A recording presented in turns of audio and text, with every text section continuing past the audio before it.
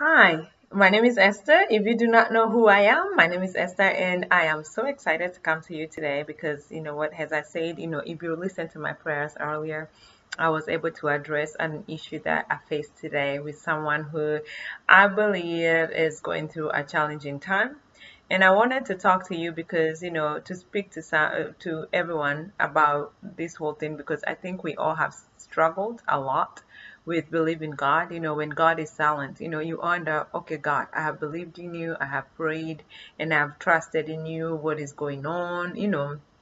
There are so many times that we never know why God doesn't do what He says He's going to do, or what we perceive that He should be doing. All right. So don't forget, we are acting like bosses. Okay. So join me as I share my own view. All right, it's Esther's view. So if you have not subscribed, please do so because it just makes me feel good that you have, subscribed. And, I see that I get the support. Don't you like to be supported? We all love to be supported. Let's be honest, okay? So my channel is not a paid channel, so you don't have to worry about that, okay? But I just love the fact that I'm growing and I get to see the growth, and we all have to do something that is growing. So that is why I'm asking you to subscribe, all right? All right, so this particular gentleman is a good gentleman. He's a white collar, what we call it, like, the job, what I think was a six-figure job. And he told me that, first of all, he came to me because no, I will skip that. I will not tell you why. But we were sharing about the whole journey of how he's a Christian and how he was diagnosed with cancer, and now he believes he has come back, the cancer has come back, and he's so mad at God, very, very mad. I mean, he used profanity, and I had to tell him, watch your mouth. Because I don't believe, as a Christian, no matter how bad you get, or no matter how mad you are at God, I don't believe we should be able to be cursing at God. I don't believe we should, because I think the word says what? Do not use profanity. Yeah, I don't use it. It doesn't serve any. I don't even know why we use those words. They're not good words. And we always tell the kids don't say them, but then us as adults we say them. So we have to watch ourselves, okay? But anyways, so he was very challenged about the whole idea of not being able to work because he was laid off because of the diagnosis. So I felt very merciful to him because, as you all know, if you have been earning a certain type of money and then all of a sudden you wake up and you do not have any financial, gains coming in, and I guess um, he did not save anything. He did not invest. I think he did not invest. He's not a very old person. I think he's in his 40s, if I'm not wrong. So most of us, we know that 40-year-olds, some of the 40 years old are late boomers, or you do not know what they have gone through before.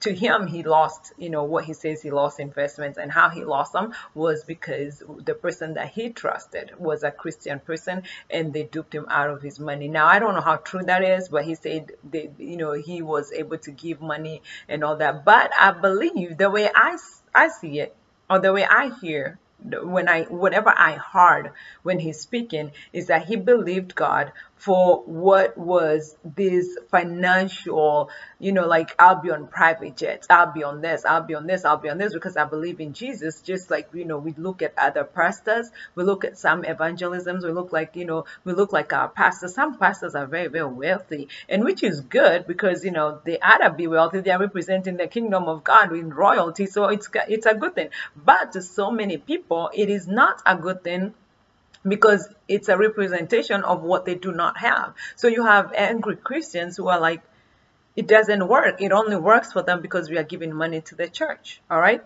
Now, this is not a conversation about if you should give or you should not give. This is not the conversation. Personally, I love giving. I have a gift called giving.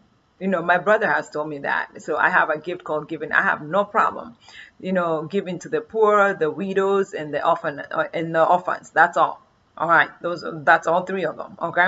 All right. So I enjoy doing it. I enjoy helping someone. It gives me fulfillment that I'm able to help someone. Just because I come from a country where a lot of people are not wealthy. All right, there are those who are wealthy, but a lot of people, they are not wealthy. So yes, I love helping out. Okay, so this particular person ended up, we'll call him Joe. So Joe ended up going to Israel. He's gone to Israel. He's gone to Africa. He's gone on mission field to most of the Asian.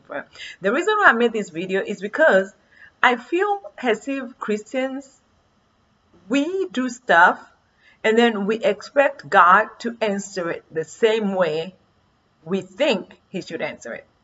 So anything outside of how God answers it, it becomes a problem. It becomes a problem to you. It becomes a problem to me. It becomes a problem to everyone else. While we say, well, God did not answer my prayer. Well, are you sure he didn't answer your prayer, or he didn't answer the way you wanted it to be answered? Because I found myself, even I myself, I have had to check myself so many times, because I'm like, God, is that you? Is this what you want, or is it what I want? Is it what I desire so bad that if you don't do it, then I have a problem with you? You know what I mean? So that's what I was thinking. And I told the guy, I was like, you know what? Contrary to what you think, God is there. Because he kept saying, I don't believe God is there. We've been lied so many times. I don't believe God is there. And I said, look, just because you do have a terminal, what seems to you is a terminal disease, and no one else can be able to help you in the medical field, and now even God has failed you, let me remind you something. God is still there. Whether he chooses to heal you or not, he's still God. He knows you better than I do. He knows you better than we do. We all know that we never know what God, can do until we have release it to him fully, 100%, 100% reliance on God. That if today he chooses to heal us or not, he's still God. If today he chooses to bless us or not, he's still God. If today he chooses to show up, when we say show up, we want to see you face to face. And if he doesn't show up that moment, that minute, that hour, he's still God. The book of Isaiah says, who is the advisor of this God? Mind you, there are so many people, the word, whenever we read this book, whenever I read a Bible, I have a kiddo Bible. I teach Sunday school, so I love kids' Bibles. But, whenever we think that, God is not there, or God should do it this way, or whenever we read the word of God, and then we're here thinking that for us it should be different, you're mistaken. Because ask yourself, someone like Elijah, who was able to call down fire from heaven and kill all these people in Baal, and then the Baal worshippers, Baal, I have an accent, Baal. So if he was able to do all that, and then with the sound of a voice of a woman, this man changed completely, started running for his life. Think about that. Think about that. He must have felt discouraged. He even told God, if I'm the only one left. All right, let's think about Job. We love to talk about Job, double portion, but let's look at it. You lose your wife. You lose your kids. Oh, no, you don't lose your wife. You lose everything. You lose every property you have ever known. You lose all your children, everything. And even you have a wife who's telling you, you know what, you might as well curse this God and die. All right, you're done with that? Look at David. David for sure has mourned all the time. He has always complained to God, God, the people, they are all following me. My enemies are pursuing me. They are all overtaking me. They are all, they are throwing all kind of jabs. They are trying to kill me. These people, even my own household. Let's not forget what David went through with his own sons. All right. So whenever we read the Bible and we think about, these people who have gone through it, please don't think that we are an exception. If you want to know how the Christian walk look like, think about the cross. Think about it. If Jesus was able to be held, if Jesus was able to be betrayed, if Jesus was able to be beaten up, if Jesus was able to be accused, false charges, all right? And if Jesus was able to be done all that, all right, be beaten up. He carried the cross that was very difficult. You can imagine. It was very difficult for Jesus to carry that cross because he fell so many times. But he got back up. He even got someone to help him, called Simon of Ethiopia, right? He came and helped him carry the cross. So if Jesus endured all that, what about our own crosses? What about that disease? What about that challenge, that waiting on God that seems to be, he's so quiet? Like that man said, God doesn't speak. There is no God. He doesn't speak. We are all, we are all crazy. We are thinking our own stuff and we're all crazy. People say that speak through scriptures. Well, that's the one way.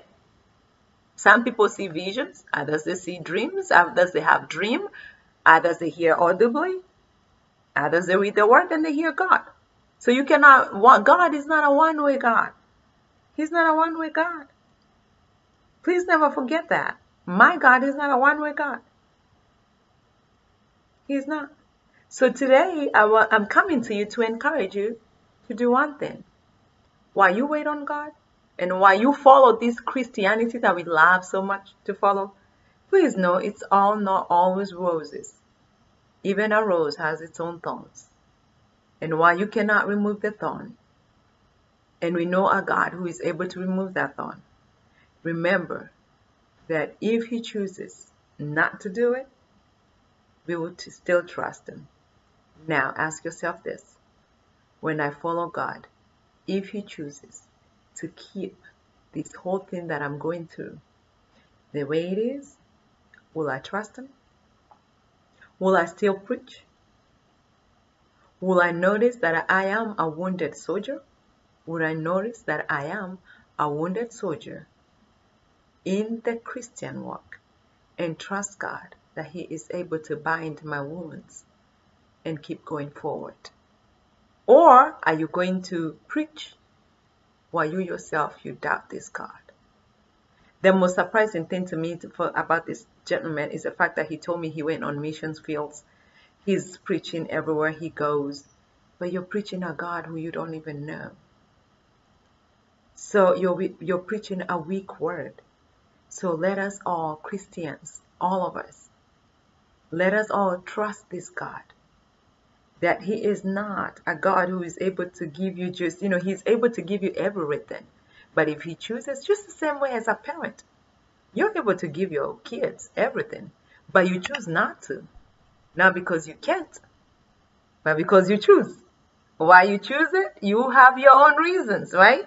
Same thing with God. He can choose to bless me or not bless me. And if he does, then I'll still trust him because he knows what is best for Esther. And he knows what is best for you. Please never doubt that. My God is good.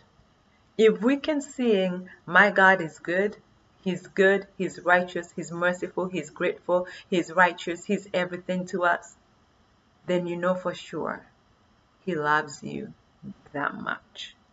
That much. He's so much in love with you. If only you can trust him. And you know what? Always remember, you are not the person on the pool of Bethesda for 40 years waiting for an angel to stir.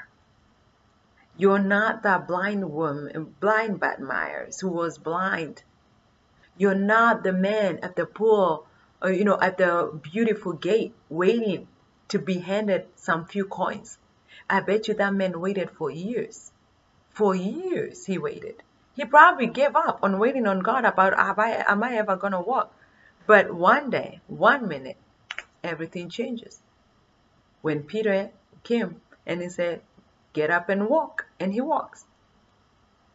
What am I saying here? No matter what situation you are in, never put God in a box. Never doubt God exists. And always trust that he is for you 100%. And if you're going through something, he knows you can do it. He knows that battle has chosen you for a reason. He gave up Job for a reason. He trusts you to make his kingdom look so good. So good. So good that people will want to be one. People will want to join the Christianity. Would you wear it with a pride? Would you wear whatever scars that you have, whatever pain that you have, whatever history that you have, whatever purse that you have, wear it so much with a pride that people will look and say, I want her God. I want her God. If people who have gone through, who have gone through their go-throughs and God has done something to them look like that, then I want their God. Please be encouraged. God is there. He's talking. You just need to listen. Remove every other notion, because that guy was able to say, well, I've heard people say, no, take away everything what people have said and trust God for who he is. On a clean slate, God, I need to hear you. The way you speak, you gotta speak to me.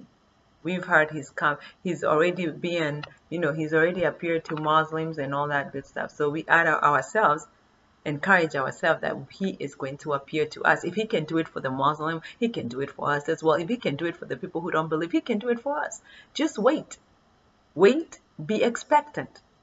Don't be doubtful. Remove every doubt, remove every fear, and know that if this God is there, he'll answer it. He'll answer you. Now, be open-minded. And as always, we'll see you next time. Thank you. This is Esther.